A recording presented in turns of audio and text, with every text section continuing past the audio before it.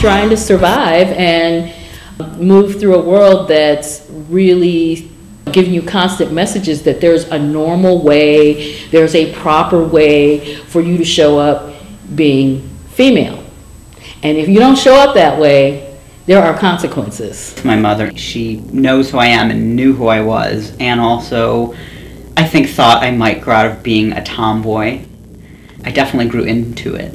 And, you know, sometimes tomboys grow up to be big bull daggers, and that was me.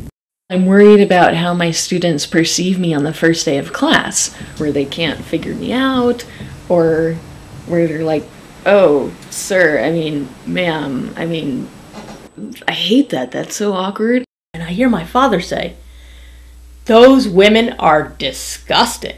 Women like that just want to be men. I was thinking, does he not get me? Does he not see who I am? Or was that some kind of warning? I don't know. I feel nervous at work, like in my own workplace, trying to use the restroom. Now, having someone call you a name, because, you know, they're putting something on you and they're like putting, you know, their shame, the guilt, the nastiness, all of that into that word. Bull dagger. It's a nasty word. It's a bad word. But if I say, I'm a bull dagger, you have no power over me. I keep on raising my fist because I refuse to be silenced.